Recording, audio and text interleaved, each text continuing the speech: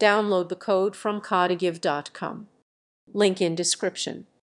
To create a zoom image effect using HTML, and JavaScript, start by structuring your HTML with an image element wrapped in a container.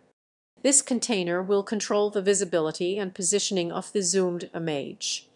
Use to define styles for the container and the image, including properties for size, overflow, and transitions to create a smooth zoom effect. Incorporate JavaScript to handle mouse events such as hover or click, allowing you to dynamically change the image size or apply a transformation to create the zoom effect. When the user hovers over the image, the JavaScript can alter its properties, such as scale, to enlarge the image smoothly. Additionally, you may want to add features like a close button or a backdrop to improve the user experience when zooming in.